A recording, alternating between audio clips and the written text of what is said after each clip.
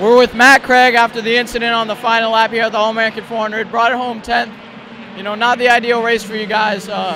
You know, you kind of bounced around. You know, didn't qualify too well. You made it up front towards the end there, and then, you know, let some laps draw back. And then on that last restart there, with 2 laps to go, you guys made it out in front. And then you guys were battling the 14 for the lead. And 53 came down and made 3 wide, and, you know, just caused an incident. You were able to make it out unscathed, and then you got sent to the back by CRA rules. So can you just talk to us about that whole last lap deal? Yeah, I need to see a video really, but they say I came down on them and wrecked them. But I mean, I was in the lead. We were door banging, hitting, fighting. Everybody's fighting, you know, green, white, checkered basically for the All-American 400. Pretty dejected, just tough. I mean, you spend a lot of time, money out here, and you send it back on bogus call.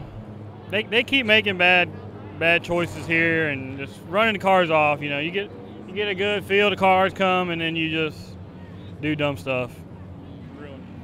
Yeah, and you know, it was with that incident stuff, the 53 came down. You know,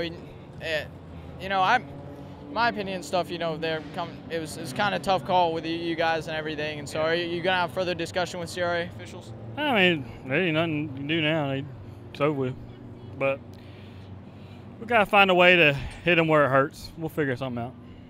All right, well, that's Matt Craig.